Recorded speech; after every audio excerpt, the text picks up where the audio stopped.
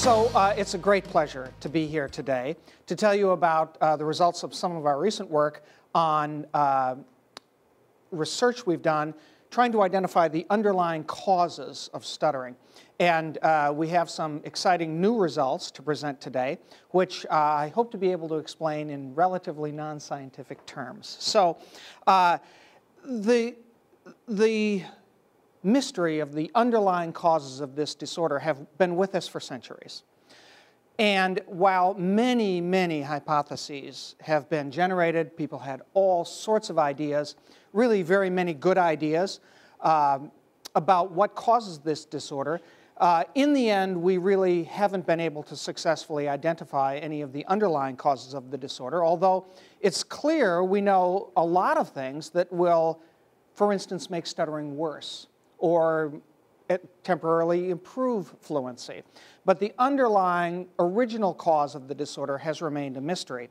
However, what has become clear over a number of years is that genetic factors in this disorder clearly play some sort of role. And that evidence comes from several different sources. One is twin studies. Twin studies produce estimates of what we call heritability, which is, loosely put, how genetic is it? Okay? So many things cluster in families, but it's not clear that they do so because of genetics or because of environment or because of something else. So there are a number of ways us geneticists have of answering that question, and those studies produce these sorts of heritability estimates, and there have been a total of 5 twin studies of stuttering that have been published that I know of. They differ greatly in how big they are and what sort of diagnostic criteria were used for stuttering and a variety of other aspects, but they all tend to produce fairly consistent results, which is that something like 50 to 70% of what we call the liability for the disorder seems to come from genes. So that is considered fairly high. Just to give you, to put that into perspective, for instance, your cholesterol level is determined by both your genes and your diet. The heritability of your cholesterol level is about 30%. Okay, so this is a fairly substantial heritability. There have been other studies that have been done to address this question. Adoption studies are frequently used. Now, there have been 2 adoption studies of stuttering, both of them too small to draw any clear scientific conclusions, but both of them were really quite suggestive that there's really no evidence that children learn to stutter by listening to stuttering parents. So, for instance, one of these studies showed that adopted children who are not biologically related to stuttering parents have no higher frequency of stuttering than the general public. Okay? So, probably not learned by listening to other people in the house who stutter. There are a few family clusters of this disorder, a lot of small families, sort of what we call nuclear families, which is parents and offspring. And a few very large families have been described, and some of them studied fairly extensively. Of course, these per se don't really address the question of heritability because they could come from shared environment, shared family environment. So what people do is they do something called segregation analysis, which is a way of looking at how the disorder occurs in families. And if it's genetic, it's going to occur in a very particular identifiable pattern. And these sorts of studies are used to, for instance, determine if there's a single major gene at work in families. They can determine what's called the mode of inheritance of the disorder in a family, because there are different modes of inheritance. And I should say that a number of segregation analyses of stuttering have been performed, and they have not been very conclusive. Some studies have shown evidence for a single major gene effect, and others have been unable to demonstrate any such evidence.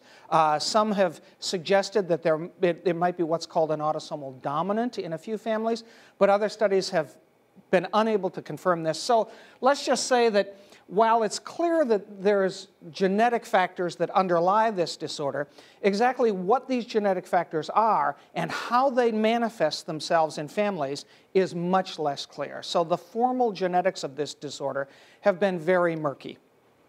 So what is our plan? Well, our plan was to begin with something called genetic linkage studies. These studies are applicable to any inherited disorder. They are, importantly, agnostic with respect to disease mechanism. You don't have to know anything about the underlying pathology or biochemistry or physiology of the disease. You just need to know that it is inherited, and due to the power of genetics, you can ultimately find the genes that cause it. Okay? What linkage studies do is they identify the location of the gene or genes that cause the disorder, and they are performed in families, okay? So we and others have done a number of genetic linkage studies of stuttering. And for instance, one of the first we did is one we call the North American Linkage Study. We enrolled 70 modest-sized nuclear families, typically parents and children, but sometimes we'd have an uncle or occasionally a grandparent. And we found weak evidence of linkage, that is, the presumptive location of a causative gene on chromosome 18. However, this did not reach statistical significance. And so while it was suggestive, the only real conclusion we could make from this study was that there is no single common gene that causes stuttering in the general North American population. Because if there were, we would have seen it in this study. So, our results were then mirrored by the results of a number of other research groups who undertook genetic linkage studies of stuttering in other populations. And the combined conclusion of this was really quite similar.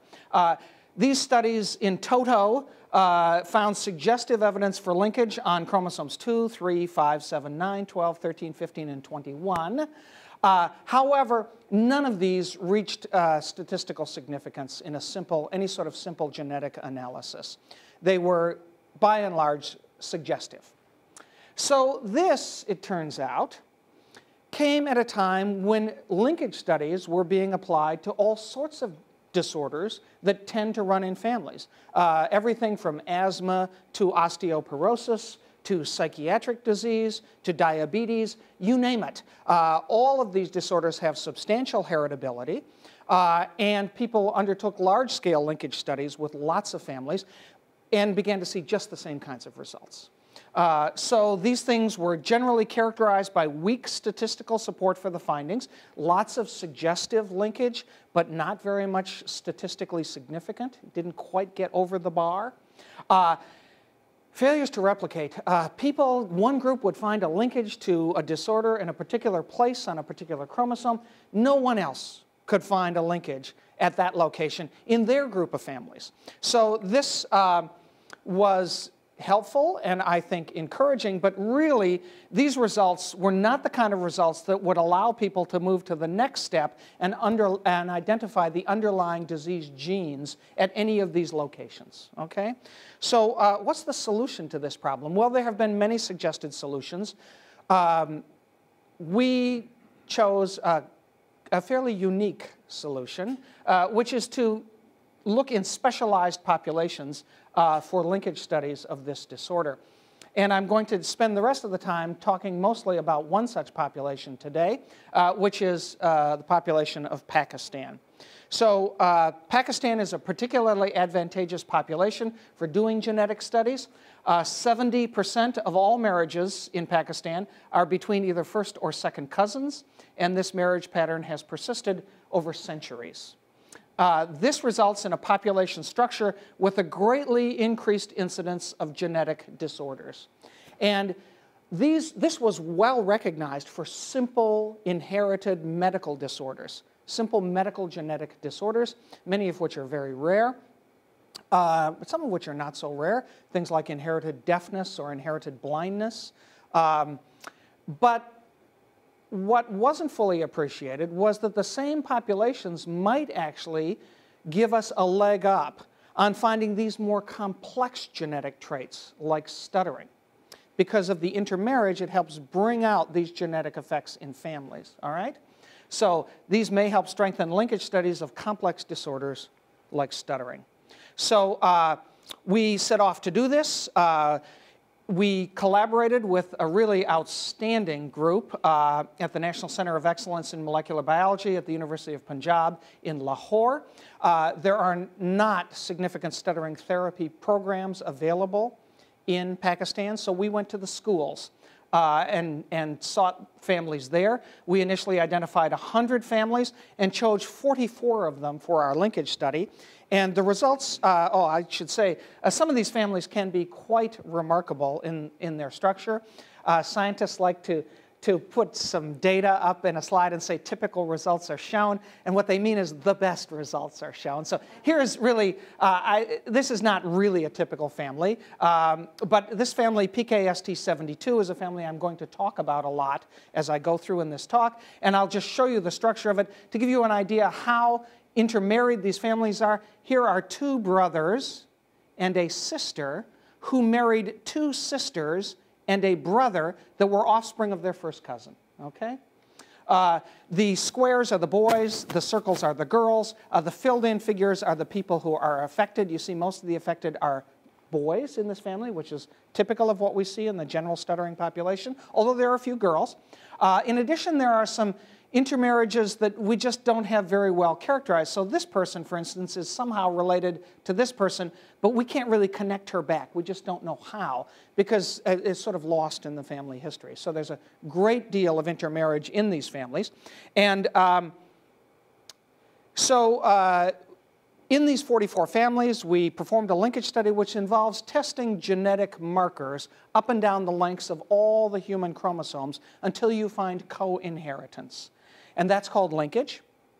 You find co-inheritance of a marker with stuttering in the family. And linkage occurs because that marker resides so close to the gene that causes the trait that it is not susceptible to the normal mixing processes that all chromosomes undergo as they're passed from parent to offspring, okay? So if you see linkage and you know the location of the marker that displays linkage with the disorder in the family, you know the approximate location of the gene that causes the disorder in that family, all right?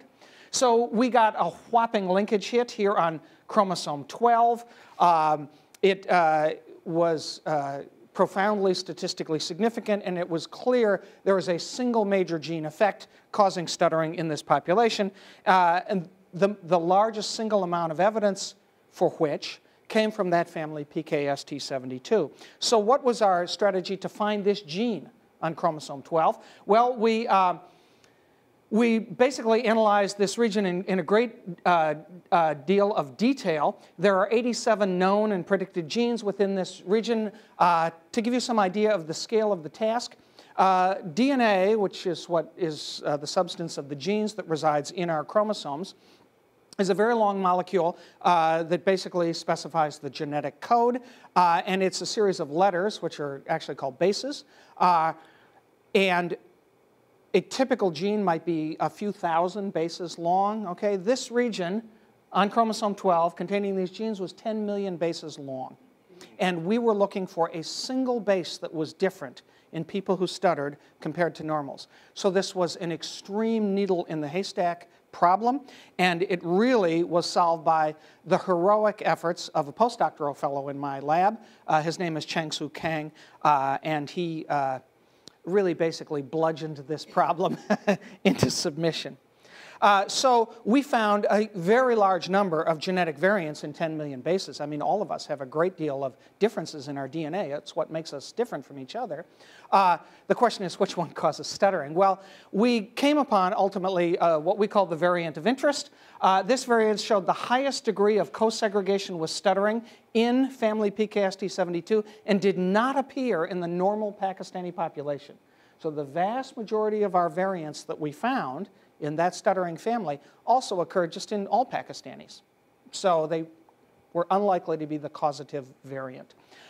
This variant was an apparent mutation in a gene called GNPT-AB, which I'm going to talk a lot more about.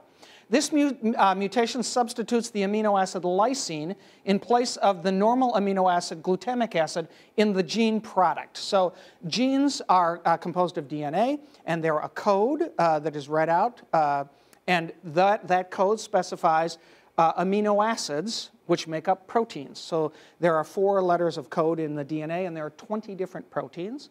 So those proteins go together in those amino acids go together in long chains, and they make up proteins. And proteins are what provide the structures in our body, for instance, the lens of our eye or cartilage, and the functions. They make up all the enzymes that run all the reactions that make everything work in our bodies.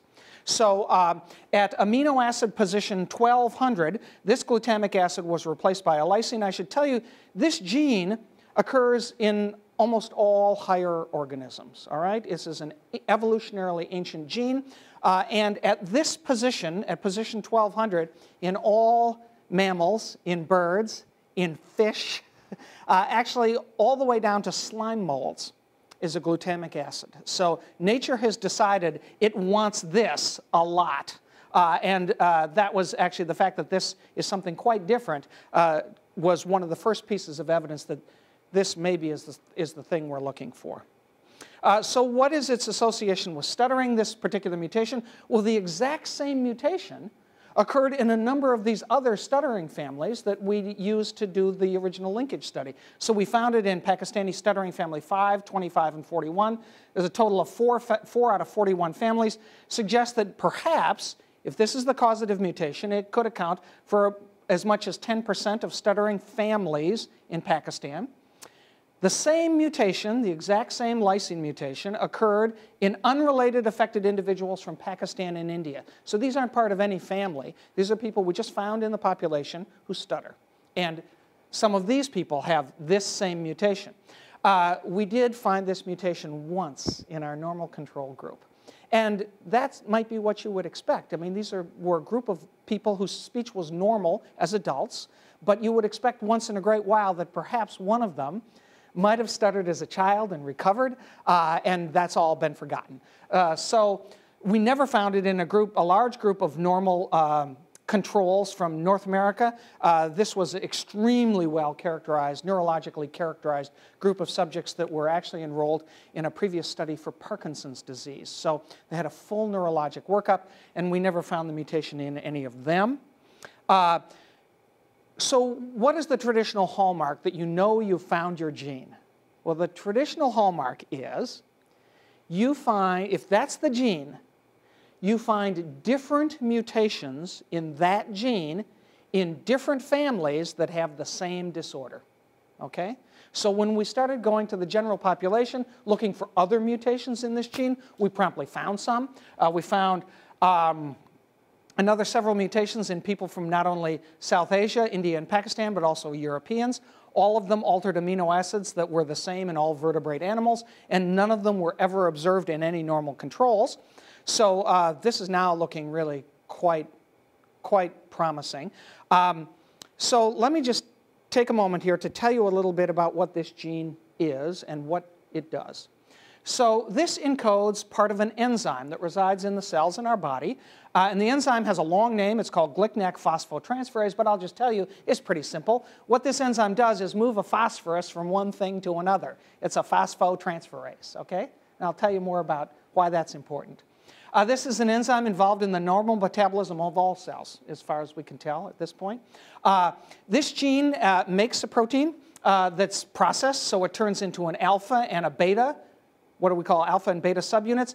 And this is the part of this enzyme that actually does the reaction, performs this chemical reaction of moving a phosphorus to another. That's what we call the catalytic subunits. But this enzyme has another piece to it, and it's encoded by another gene. And that gene is called GNPTG. And it encodes the recognition subunit of this enzyme. So what does it transfer the phosphorus from and to is specified by this part of the enzyme, encoded by another gene. We started looking in this gene for mutations in people who stutter, and right away we began to find them. We found a number of different mutations in unrelated affected individuals. All of these affect the positions in this gene that were highly conserved, so nature decides it really wants that. None of them were ever observed in any normal subjects, okay? So this enzyme, GNPTAB/G, is the catalytic and recognition subunits of this enzyme, glycnac phosphotransferase. What this does is it attaches initially glycnac phosphate to enzymes that are destined to reside in the cell's recycling bin. This is a special place inside the cell known as the lysosome. And it participates in the normal degradation of parts of the cell. That's part of the normal turnover of all things in our cells that goes on all the time, okay? And it's easy to imagine why these might have to be put in a special place, because you don't want them just attacking parts of the cell willy-nilly. That would be very destructive. So the cell has to find a particular place to do this, and that place is called the lysosome, okay?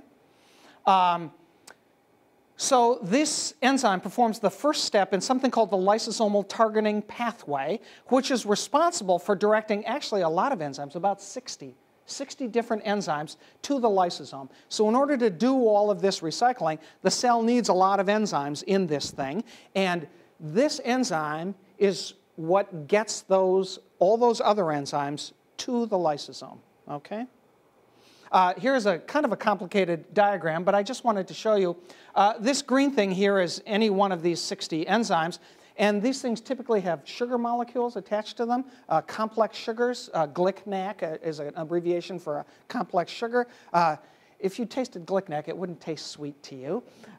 However, at the ends of these glycnac, they put mannose residues. And if you taste mannose, it's like glucose or fructose or sucrose. It will taste sweet. It's a simple sugar. And this enzyme, this phosphotransferase, takes this complicated donor and clips it in half, these two yellow phosphates here, phosphorus molecules, and sticks half of it onto the end of these mannoses and leaves this other half. And now there's a second enzyme that finishes the job. And it has the abbreviation NAGPA, but everyone in the business just calls it the uncovering enzyme. And the reason it's called the uncovering enzyme is because it clips off this last glycnac and uncovers this phosphorus attached to a mannose, okay?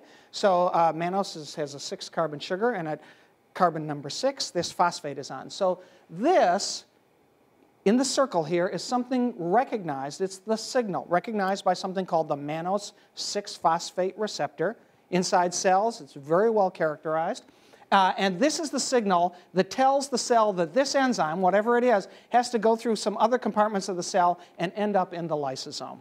Okay? So what about mutations in the uncovering enzyme? So this performs, as I say, the next step in this targeting pathway. And as soon as we started sequencing this in people who stutter, we began to find mutations. We found 3 different mutations so far. One of them was repeated 3 times, actually. So there may be one common mutation in the uncovering enzyme. All of these people happen to be of European descent, at least so far. All of these mutations affect conserved amino acids and were never found in any normal controls. So where does this leave us in the world of medical genetics? Well, it actually puts us in a very well-known place in medical genetics, because mutations in these 2 genes are already very well known in some very rare medical disorders called mucolipidosis types 2 and 3, ML2 and ML3. ML2 is a very severe disorder. It is typically diagnosed at birth. It is uniformly fatal in the first decade of life. It's a horrible, tragic disease. ML3 is sort of the mild form of that disease. It is typically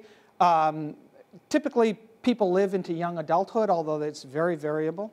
Both of these diseases are what we call are very rare, what we call lysosomal storage disorders, with primary deficits, pathology, displayed in the skeletal system, the joints, the brain, the liver, and the spleen. And when I say rare, I mean extremely rare. They're probably alive in the United States today. It's not well characterized, but I would guess fewer than 20 people with these disorders. So these are extremely rare disorders, but very well studied from a biochemical point of view and from a medical point of view, because they're very striking. And it's clear they're part of a large collection of disorders called lysosomal storage disorders.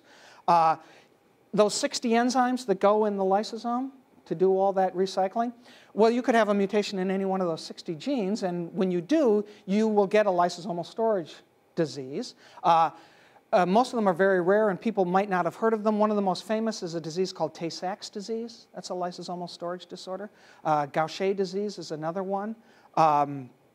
So these are not mutations in one of the enzymes that actually does the recycling. They're mutations in the system that gets all the enzymes to their proper location.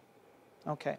So I talked about mutations in the phosphotransferase and that they lead to mucolipidosis. What about mutations in the uncovering enzyme? Well, no human disorder has ever been associated with mutations in the uncovering enzyme.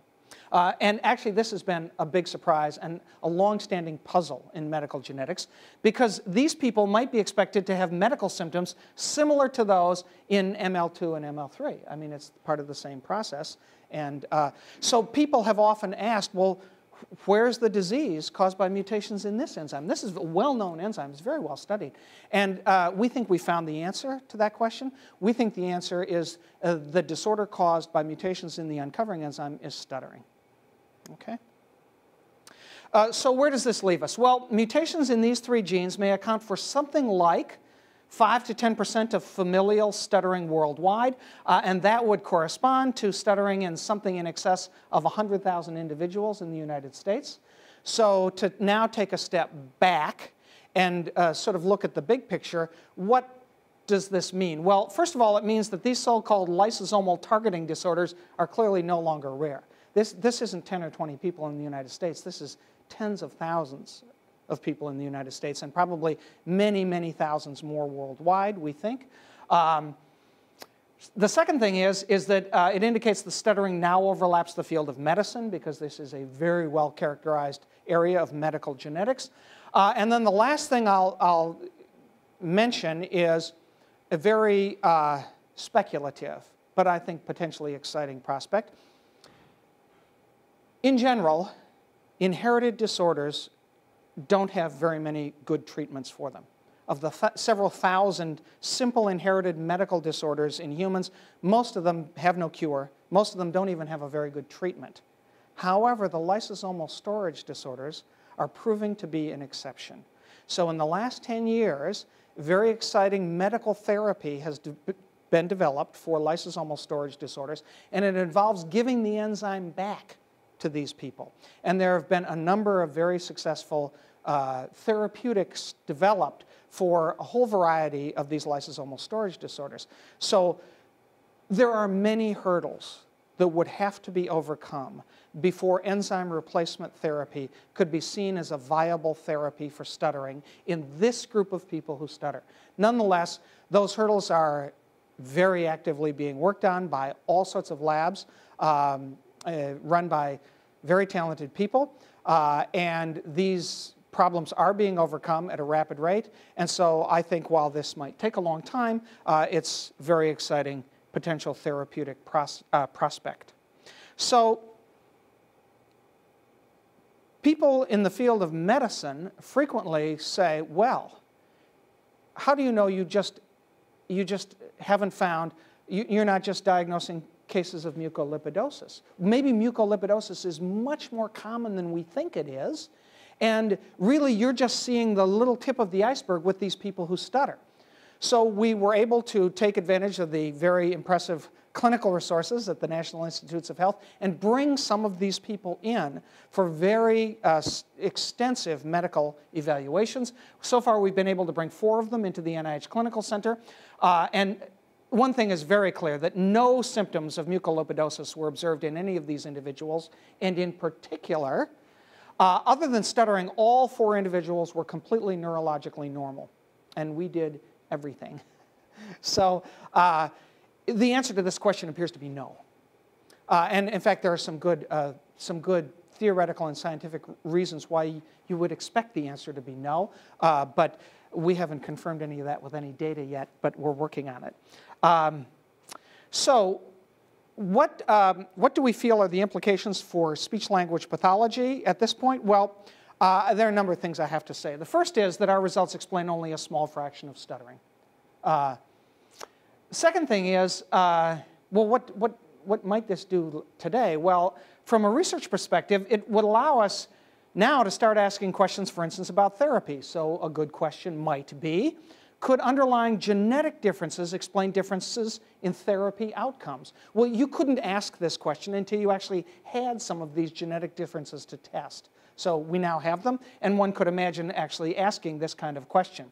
And finally, I would like to say that our results suggest a coming partnership between speech-language pathologists and physicians. I would say that an analogous model might be the relationship between otolaryngologists and audiologists, which is a very, as you know, is a very close professional relationship. Another example, maybe not quite so precise, might be the relationship between orthopedic surgeons and physical therapists. They work quite closely together. But I think now that these results show that there clearly are physiologic differences in people who stutter, it does indicate that the world of medicine will be involved in this disorder. Okay, so how does a disorder of cell metabolism explain stuttering? So the short answer is we don't know, but we have some ideas, which I'd like to tell you. And they're not very complicated ideas. We suggest that there is a specific group of nerve cells in the brain that are unique to speech production and also uniquely sensitive to this metabolic deficit. And the reason I have all these uniques in here is because we've given these people very extensive workups, and there's nothing else wrong with them except their speech. Okay, so it must be something very specific somewhere in the brain. And if you talk to the people in lysosomal storage disorders, and this is a great deal of medical expertise, they will tell you, oh, this is exactly what you would expect. That the lysosomal storage disorders are caused because the lysosomes can't do their job. They sort of begin degrading something that needs to be degraded, but they can't finish the job. And so the incomplete product just sort of builds up.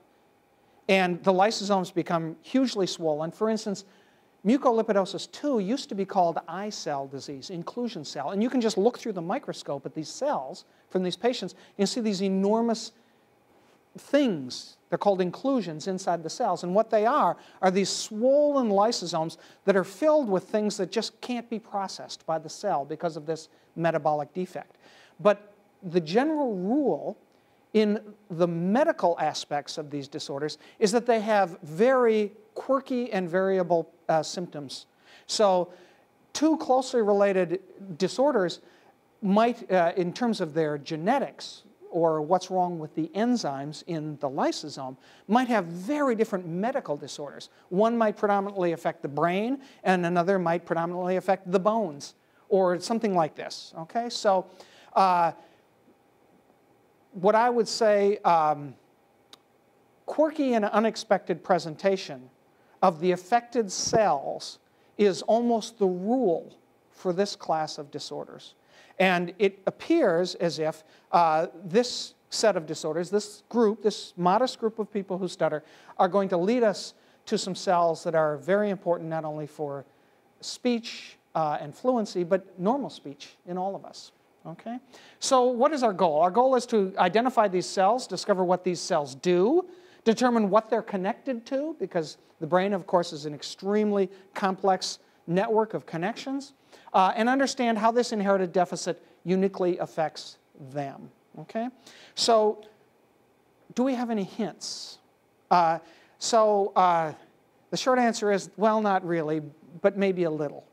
One way you might attack this question of finding these cells is cells that are sensitive to a particular mutation typically are the ones that need that gene product the most.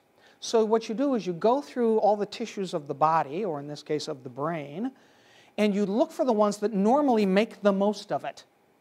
This is called gene expression studies. What express this gene the most? So are there any gene expression studies for these three genes at high resolution that would allow us to tell different cell types apart in the brain? And there is something called the Allen Brain Atlas. It was funded by Paul Allen, co-founder of Microsoft Corporation. And they've gone through the mouse brain. Can't do this thing with humans, but they've gone through the mouse brain and measured the expression of every gene all 25,000 genes in the mouse, the pattern of expression in the mouse brain. Well, not quite. GNPT-AB is not in the Allen Brain Atlas. And the uncovering enzyme is there, and it has uniform, very low levels of expression in every cell in the brain. It's just not very informative. However, GNPT-G is a little different. So this is a section of the mouse brain. This is a section cut this way, and it's about halfway in between the middle of the mouse brain and the outside edge. And these red sort of circular structures here, you can ignore these. These are artifacts of preparation. These are the posts that the slide sat on. But this is the cerebellum, which is, controls motor function. And in humans, the cerebellum is sort of tucked back underneath, back here. In the mouse, which kind of has his brain sort of more stretched out, it's out here, sticking out behind. And the way these things are read is blue is the lowest level of expression, medium level is green, yellow is high expression, and red is very high level of expression. What you see is there's this sort of structure here that's yellow, or a part of it is even red. This is called the hippocampus. Okay, it's actually named, early anatomists named it. Hippocamp is the Greek word for seahorse, and early anatomists thought this looked like a seahorse, and it kind of does. What does the hippocampus do? Well, this is a great surprise for anything having to do with speech. The hippocampus is an evolutionarily ancient part of the brain, and it's involved in lots and lots of things. It's involved in memory, and it's involved in emotion, and some other things. Well, I think it's fairly clear that people who stutter are not generally characterized by deficits in memory. However, if you ask people who stutter what causes their stuttering, you'll very frequently hear people refer to emotional factors. So there's a possibility that these cells might actually be the connection between emotional factors and fluency in this disorder. But as I say, it's completely speculative at this point. So the last thing I'd like to touch on is this is, we feel, an exciting opening into our understanding of this disorder at the basic level, but it doesn't explain all that much of it yet. We want the rest. So is it likely that we're going to be able to get the rest of it? Well, I'll just show you. We have done additional ascertainment in Pakistan, and we are not finding any more families like the one I showed you previously, but we're finding families like this, a somewhat simpler family. Only about a half a dozen affected individuals in this family, and 3 inbreeding loops here. However, these families have a great deal of power for genetic studies, and this is new, it's all unpublished, but I'll just show you the results. This is the results of testing markers. Here's all the markers down the length of the chromosome 1, here's the markers down the length of chromosome 2, 3, 4, 5, and so on down the line. This is a statistical score here on this axis, and it represents the statistical proof that you have linkage, that some marker on some chromosome is linked to the disease in that family. And the magic number is 3. Okay, this is called a LOD score. It stands for logarithm of the odds. So 10 to the third is 1,000-fold. In other words, statistically, it's 1,000-fold more likely that we have linkage than just random noise. Okay? And there's a number of theoretical reasons for picking a LOD score of 3 as proof of linkage. But in practical terms, a LOD score of 3 is essentially never overturned. And you see this very nice, lovely signal right here on chromosome 3, and nothing, interestingly, here on chromosome 12. All right? So it's clear we have a new stuttering gene, and we think we can probably find this gene. We don't know what it will be. We don't know what it will tell us, but we think we can find it. So I just need to finish by thanking a very large number of people. What I have sort of just glossed over in my talk is really, I will have to say, heroic efforts by a large number of people. This could not have been done without a great sort of weight pushing behind me. And I really need to thank a number of people in my laboratory, in other institutes at the National Institutes of Health, at the NIH Clinical Center, the National Center for Biotechnology Information, many sources of individuals who stutter, our collaborators in Pakistan, and of course, stuttering research subjects worldwide. Thank you. Thank you. It's, I will say, I've been a human geneticist for 35 years. I'm older than I look. I also act younger than I am. I've been a working human geneticist for 35 years. I have had the privilege to be involved in many, many very important human genetics projects. I've never been involved in anything like this. I should just to put this into perspective, so this was published in the New England Journal of Medicine. It's the most highly cited scientific journal in the world. Fewer than 1% of the papers submitted to the New England Journal are ever accepted for ultimate publication. The most famous general scientific journals in the world are a British journal called Nature, an American journal called Science, and another journal that's sort of a biological journal called Cell. So these journals all have acceptance rates down around low single digits. They're all extremely prominent journals. In addition to publication of our results in the New England Journal, we were fortunate to have an editorial written by Simon Fisher at Oxford, who is, of course, a very prominent and talented person in this business. And we were given commentaries in Science, Nature, and Cell. I've actually never heard of a paper that got commentaries in Science, Nature, and Cell at the same time. I've never heard of such a thing. So it is, needless to say, extremely satisfying to have come really through a fairly epic road. I came to the NIH 13 and a half years ago with the purpose of finding genes for stuttering. This could have never been done outside the NIH. We would have gotten our first grant. Grants last for 3 years. They give you 3 years of funding. We would have gotten our first grant. We never would have gotten our second grant. I think it is interesting, not only, I think, very compelling from the aspect of a clinical disorder, a misunderstood, underappreciated, underserved need, all the way to the level of systems evolution. I mean, why did we get this set of neurons, and how did we get them, right? So, and everything from biochemistry to neuroanatomy to psychology, really. And so I think it's clear that we've now jumped off the deep end of the pool. So we're going to paddle as hard as we can. Thank you.